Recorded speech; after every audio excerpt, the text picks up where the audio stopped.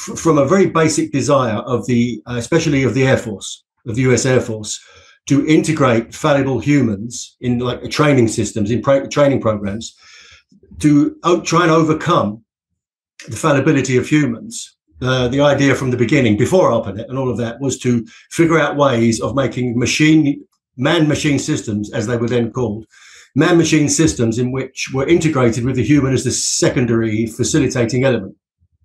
So I think one of the things that's got us to where we are now is this long-term attempt, which has now been achieved, I would argue, if you read like Shoshana Zuboff's book of many things now, of the things that people are writing now, that show that your individual screen user, especially if they are children, which is one of the big focus in my book, are very close now to becoming automatable elements in a kind of closed cybernetic system through the screen.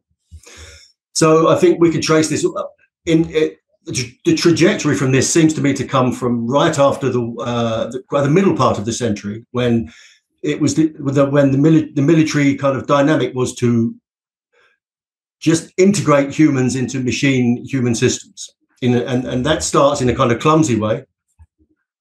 But by the time we get to the 60s and the whole cybernetic era, and I think cybernetics comes earlier, but ARPANET and all of that, there's already quite a long track record and trial and error process of trying to set up cybernetic human-machine interfaces in which the human becomes as automatable and predictable and manageable as the machinery.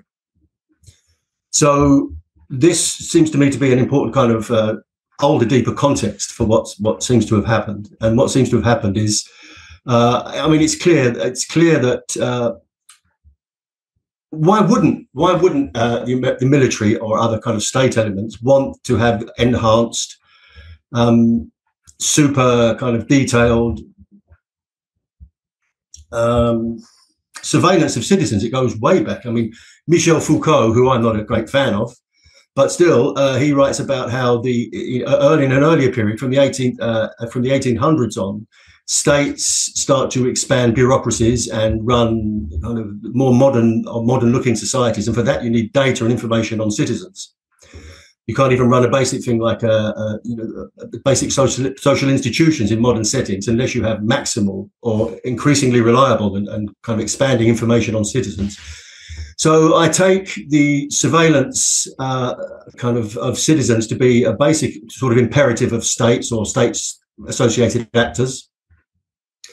And then the best thing I read about all of that was Yasha Levin's book, Surveillance Valley, where he lays it out nice and clear. The setting up of ARPANET, the kind of more or less simultaneous uprisings around the world in the kind of post-war anti-colonial movements, the beginnings of something that looks like a lot of revolutionary activity at home in the 60s, including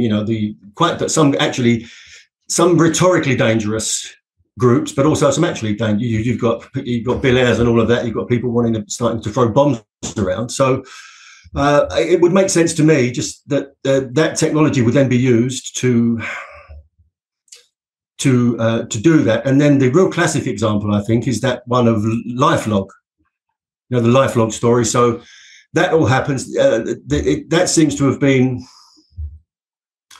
a kind of key moment where everything becomes clear, in a sense. You can see that there are powerful agencies wanting to set up a system whereby people will surveil themselves,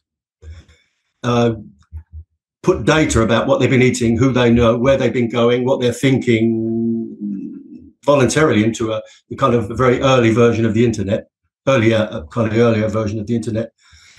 And they're doing all that under the LifeLog project, aren't they? And then they close the LifeLog project, and then like a week later, or within even less than a week, I mean, a guy called Zuckerberg turns up with a thing called Facebook. So what you can see there, I think, is the real tried and trusted system, and it's a smart system whereby the authorities seed fund or identify promising young innovators, fund them, wait for the good stuff to come, and then kind of, that's the cycle, isn't it? I think it's a fairly clear cycle.